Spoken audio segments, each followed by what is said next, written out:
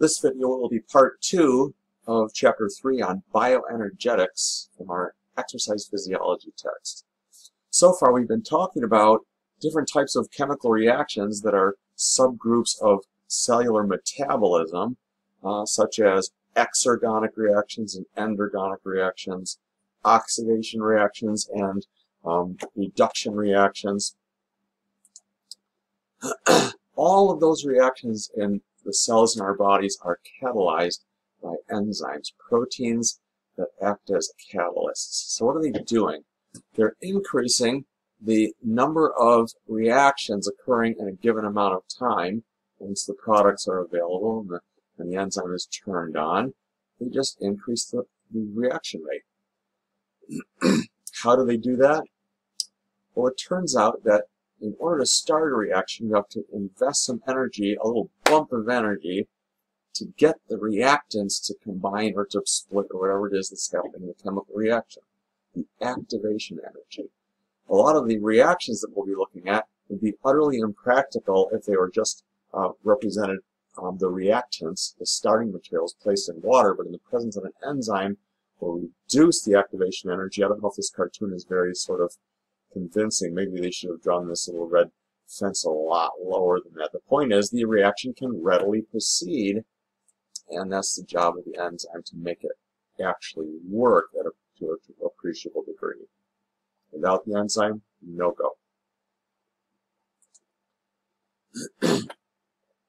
There's a clinical value in studying the enzymes in the blood. This is a little clinical aside. The cells in your body have many enzymes they have in common, but there are also usually some cell-type specific enzymes. And there are certain diseases that involve the damage and destruction of cells of a particular organ, say the heart in the case of a heart attack, or the liver in the case of liver infection with a hepatitis virus or other form of inflammation. So looking in the blood with specific detection tools that can distinguish cell-specific enzymes can give us a hint about the health of organs in the body. The presence of the enzymes serve as biomarkers for tissue damage. So, for example, the heart cells produce a heart cell-specific lactate dehydrogenase, and that specific form can be identified, and if we see a lot of that in the blood, we can infer there's been a heart attack, myocardial infarction. Sometimes we don't know. Someone comes in with chest pain, we're not sure when the world's going on. It's one way to kind of confirm that there is, in fact, some heart injury. Creatine kinase also is released into the blood during heart attacks or after heart attacks. Muscular dystrophy is a destructive, degenerative disease of skeletal muscle cells, so a lot of cells are being destroyed, and a lot of creatine kinase would then be found in the blood. Certain types of alkaline phosphatase may be found in the blood in the conditions of bone cancer or other unusual bone problems. Paget's disease is a disease in which there's a rapid rate of bone synthesis, but not healthy bone, but in the same time there's going to be alkaline phosphatase released into the blood. So anyway, you get the idea. So we can use our knowledge, our molecular biology knowledge about enzymes and how to identify them to diagnose disease. Each enzyme catalyzes one specific chemical reaction. So the enzyme is going to bind to some reactants, or substrates they're often called, and then chemically modify them. In this case, we see a reaction in which two reactants are being combined to form one product molecule. Sometimes a reactant may be broken down to form multiple breakdown products and so forth. All kinds of reactions are possible. But the point is, every enzyme has a very precise shape, and the enzyme activity depends on that shape, or the substrate will not interact with the enzyme. There are some conditions, some challenging conditions of muscle cells or of cells in your body in which the enzymes may begin to change shape and the enzyme activity may be compromised. Temperature is one. Interestingly, there's a range over which rising temperature simply serves to increase enzyme activity because everything molecularly is happening a little faster at higher temperatures. Things are moving more quickly, changes in position and so forth happen more quickly, enzymatic catalysis happens more quickly. However, once we reach a certain point, then we have a drop in enzyme activity, a fairly precipitous drop because of denaturation, it's called, a loss of the shape, of the proper shape of the enzyme, and it can't do its job. pH. During exercise, I'm sure you're familiar with the notion that during a high-intensity exercise, some lactic acid may be produced, and there's some kind of correlation between the presence of lactic acid or the accumulation of lactic acid and fatigue. And one of the things that is behind that is the pH change causing a denaturation or change in shape of enzymes and a loss in enzyme efficiency, loss of enzyme activity. Here's just a graphical representation of those two principles. Here we see increasing temperature on the x-axis and the rate of enzyme activity on the y-axis. So here, this little space between the dotted lines represents the range of possibilities of body temperature in normal people at rest and during exercise. And so as you can see, as we begin to exercise at a higher and higher rate, the steady state body temperature will rise, and for a while, excuse me, that will cause an increase in enzyme activity, increase in energy production, increase in contraction velocity and so forth, contraction ability of the muscle cells. But if the body temperature continues to rise, say it's too hot out, it's too humid, or exercising at too high a rate for those conditions, we're going to have hyperthermia, which is a very dangerous thing indeed. So you see this blue line dropping, the enzymes are no longer working. You think, oh, well, then the muscles can't contract. But unfortunately, everything happening in all your cells is enzyme dependent, as we just mentioned. And so all your neurons, for example, in your brain will no longer be able to function, no longer be able to control normal body functions, and it can be lethal. pH, we can see also there's a narrow range of pH that your body fluids can actually represent or can occur in your body fluids, and that's the sweet spot for enzyme activity, and it's not an accident. If we were to raise the pH higher, the more alkaline enzymes would stop working, and if we made things more acidic, for example, with lactic acid production inside of a muscle cell cytoplasm, very quickly the enzymes in the muscle cell stop working. So what are our fuels? The source of energy for all of our cellular functions. Glucose is one of the two major fuels for all of our energy needs in our cells. So carbohydrates are the class of biological molecules that include glucose, a simple sugar. We take in glucose into our body oftentimes in the form of starch, a carbohydrate, a complex carbohydrate that comes from plants. That's the stored form of glucose in plants, large polymers of glucose, and that goes then into the blood and is taken up by cells. The glucose goes into the blood after digestion, and the cells can oxidize it and form energy. So, glycogen is the storage form of glucose in our cells, mammalian cells, and in our liver and muscle cells, we will take glucose up from the blood during times of plenty and assemble it again into large polymers, tree-like structures of glucose to use later. Glycogenolysis is the process of getting those glucose molecules back. So after a meal, we store glucose in the form of glycogen.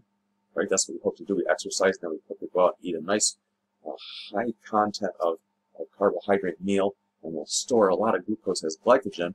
And then when we're exercising later, glycogenolysis will take place. We'll break down the glycogen and release the glucose back out into the blood or into the muscle cell cytoplasm to power muscle contraction, make ATP. The other major fuel for exercise is fatty acids. So fatty acids can be oxidized like glucose, produce a lot of energy. In fact, there's more energy potential stored in fatty acids than in glucose, and but glucose is stored in our bodies in the form of fat. And here's a chemical representation of fat. I think it's instructive to see that because you'll know why we keep talking about fatty acids versus fat, and glycerol, where does that come from? So here's the form in which we consume fat in our diet, whether from plants or animals. It's a glycerol molecule, which is these 3 carbons plus the oxygen you see right there. If it was just a glycerol, it would be OH, OH, OH. And then we have fasten onto there a fatty acid chain, which if it was broken apart would just be these 2 oxygens with a hydrogen there, and we call that a carboxylic acid. So fatty acids are attached onto glycerol to form a triglyceride. That's what we have here. That's a fat. And then, in digestion, we break off all these fatty acids and free them. That's how they're absorbed into the body along with free glycerol. And then we assemble them back into fat and store them in our adipose tissue and in our muscle cells. So that's the storage form of fat. The energy production form is fatty acids, the individual chains that you see there, these long carbon chains. There are some other lipids that are prevalent in our body, but they're not sources of energy. Phospholipids are the little molecules that are much like a triglyceride or like a diglyceride that are the makeup of the cell membrane. Phospholipid bilayer, as it's sometimes called. They're not used as an energy source. Steroids are heterocyclic or multicyclic carbon ring structures, one of which is cholesterol, which is an important component of the membrane of all your cells in your body, and steroid hormones, which are derived from cholesterol. Some minor chemical modifications give rise to steroid hormones. Those are some really important hormones for controlling blood volume and blood pressure, and of course maintaining our secondary sex characteristics, our muscle mass, our bone density, the so-called sex hormones, testosterone and estrogen, as well as progesterones. So these are not energy sources either, but I just thought we'd just mention those other lipid sources. And finally, proteins. Proteins are enormously important. We eat them in our diet, and they are long chains of amino acids. We digest them down to amino acids, absorb them into our blood, and the cells of your body can take them up and use them for building proteins of their own need. There sometimes, during prolonged exercise, amino acids can be broken down in your liver cells particularly into a form that can, into glucose, or they can be broken down into a form that can enter into the Krebs cycle, which is, as we'll see later, an energy part of the energy producing machinery and can produce energy, but in general, amino acids are for structural use for making proteins. Gluconeogenesis is the process by which the liver produces new protein from non-carbohydrate sources during fasting or during exercise. So some amino acids may get sucked into that process, but by and large, the energy that we utilize during muscle contraction comes from glucose and fatty acids.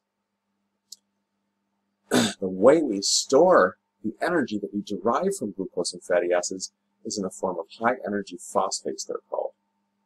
Adenosine triphosphate is a molecule that has a string of 3 phosphates attached to it, and one of those phosphate-phosphate bonds is called a high-energy bond, in that if we break off that terminal phosphate, a large amount of energy is released.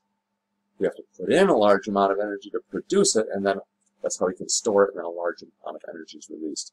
And then alternatively, you probably knew about that, but creatine phosphate is another high-energy phosphate molecule that can be used to reproduce ATP once it's been converted to ADP by some cellular function, such as muscle contraction. Muscle cells store a lot of creatine phosphate for very quick replacement of ATP during initial muscle contractions. So that's called creatine phosphate or phosphocreatine. Creatine is the non-phosphate bound form, and so you've probably heard of the dietary supplement creatine. You can go to the supplements aisle in Wegmans and find creatine there, and it's a very popular substance to consume by people who are interested in bodybuilding and exercise and so forth, in the hopes that eating creatine in your diet will induce the muscle cells to produce more creatine phosphate, that energy storage form, and to have on the ready for your exercise activities. ATP, when it's been used we find it in the form of ADP, adenosine diphosphate. It's that terminal phosphate that has all the energy. So when we're, as we'll see later, we'll talk more in more detail about producing energy. We take ADP by some magical processes, attach another phosphate, an inorganic phosphate onto it, and now we have ATP. Then when we utilize ATP for cellular processes, we break off that terminal phosphate again, and by way of an enzyme. Remember, all chemical reactions in the cell are enzyme catalyzed. So an ATPase is an enzyme that breaks down ATP into ADP, an inorganic phosphate, and liberating that large amount of energy, which can then be harnessed for cellular activities. Incidentally, this is a chemical structure of ATP. We won't worry too much about that, but it's just kind of cool to see it. And here you can see those three phosphates. This terminal phosphate bond right here is with the high energy containing bond that we can just keep on breaking off and replacing that last phosphate on there. So, using the gear analogy one last time, forming ATP is the ultimate goal of oxidizing all the fuel molecules, glucose and fatty acids. This is why we need to consume them in our diets in large amounts. And so here we can see the coupled reactions: exergonic catabolism and endergonic anabolism. In this case, making ATP from ADP and inorganic phosphate. So we get a whole bunch of ATP stored, and then we use the ATP and let that be broken down, releasing energy, exergonic reactions, to drive virtually every single cellular process, from muscle contraction to protein synthesis to transport and so forth. So that's our story. In the next section, we'll talk more about bioenergetics. We'll talk more about the specific chemical pathways by which we actually are going to derive that ATP from glucose and fatty acids.